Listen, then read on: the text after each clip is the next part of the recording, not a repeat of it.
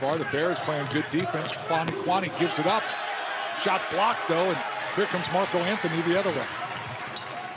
The offense will consistently get him good shots, but you can't run and hide from the monster, and that's the ability to put the ball in the basket. Good block. Oh, Joe Brown. I'm so proud of them coming out competing. It's no fun when you're 2-9, 3-19 in a Power 5 conference. So quietly, I'm really happy to just see these young men compete.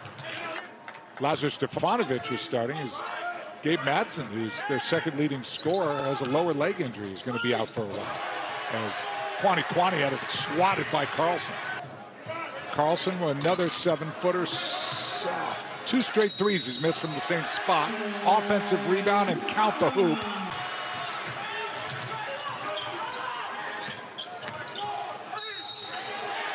And another 3-point opportunity.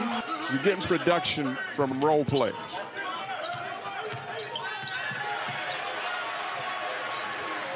Newell had it stripped.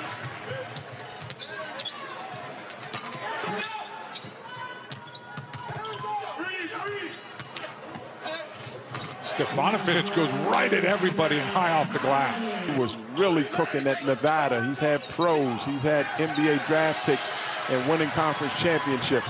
This has been a challenge, but the injury bug, 74 games this season missed.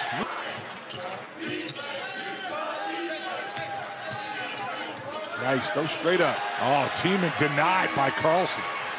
And running the floor as well. Typically will have runs of unanswered possessions. Alajiki swatted away.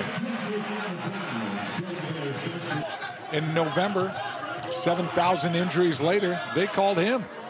And they said, hey, we've rethought it. We would like you to come back and play. Straight games to start the season with a hammy. And 412 days without playing a game as Tiemann goes inside. And would you call that a jump hook? Do we give credit for Billy McGill with that shot? Carlson adding to his double-digit rebound total already.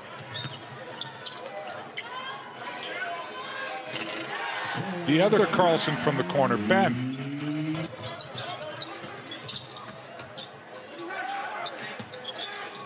One-on-one coverage again. He's going to have to make do with what he has.